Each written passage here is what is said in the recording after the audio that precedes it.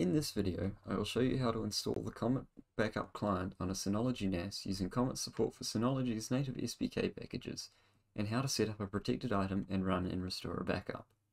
For this, I'll be using a Synology NAS running DSM-7, the latest version of Synology's operating system, but Comet also supports DSM-6. We also already have a user set up with a storage vault ready to go.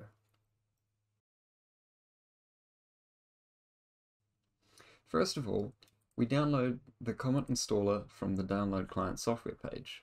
Our device uses DSM-7, so we'll download the package for that.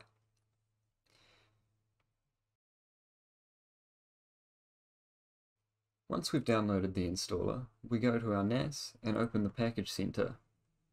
From there, we initiate a manual install and upload the file that we just downloaded.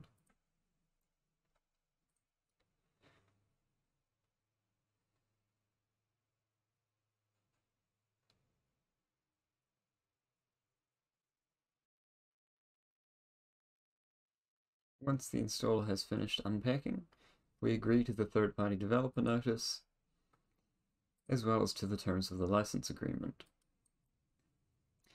Now we enter our credentials for Comet.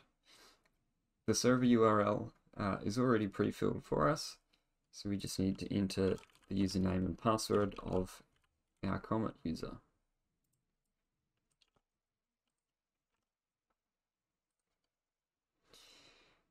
Before we finish the installation, we can just go to our Comet server and check that we have no devices currently registered, and we can finish the installation.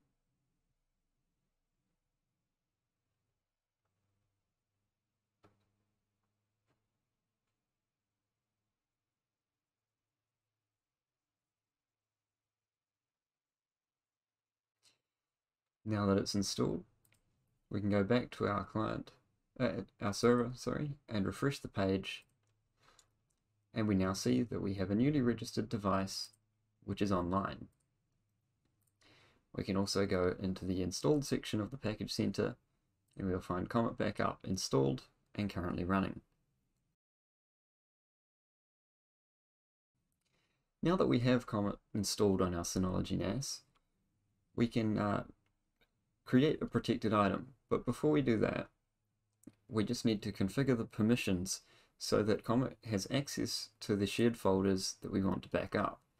To do that, we go to the control panel and find the shared folder that contains the data we want to back up.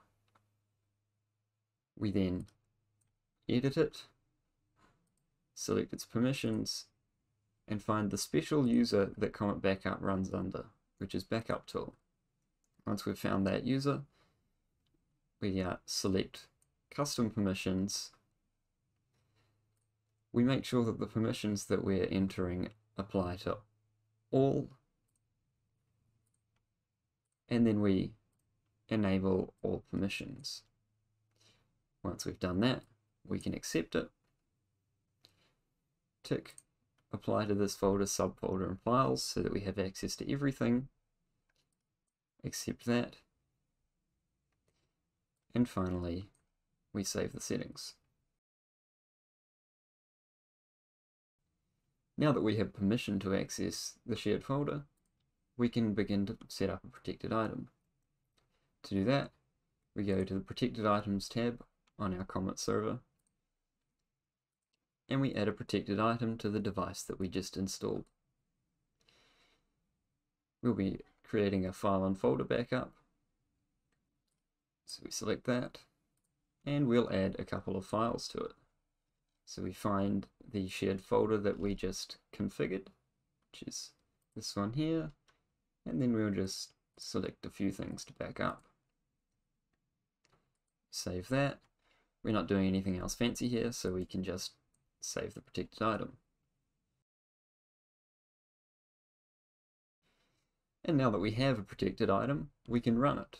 To do that, we go to our Devices tab, we select the connection to the device that we just installed, and we run the backup.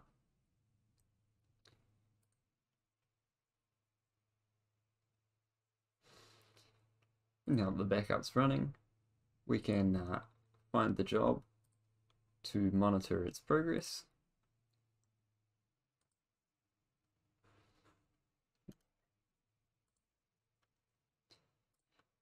And we can see that this job is currently ongoing. We just wait for the job to finish.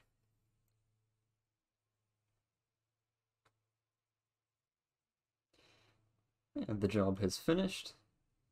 It was a success. And we can have a look just to make sure that the right files were all backed up. Everything looks to be okay there. So now we can proceed to restore some files. But just to make sure the restore is actually working, we'll first delete a couple of the files from the shared folder.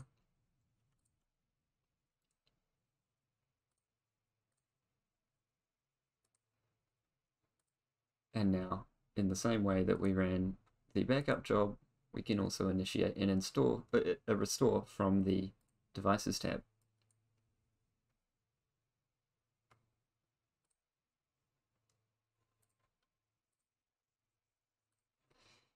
Select the backup that we just did, and we will just restore everything right back to the original paths.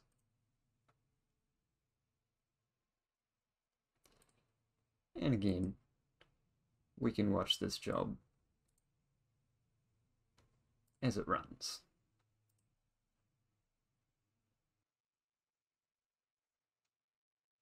Now we see that the job was a success, and we can verify that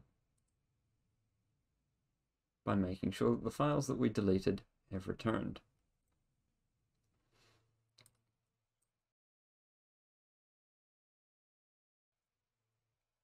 And of course, if we want to stop Comet, we can now just stop it from the Synology package center directly.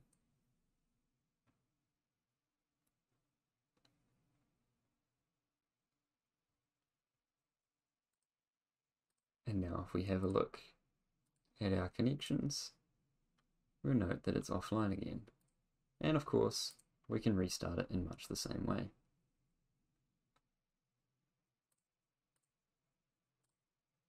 And it's back. And with that, we've covered the basics of how to install and use Comet Backup on a Synology NAS. You can find more information and step-by-step instructions on our website and in our documentation, so head over there to get started. Thank you for watching.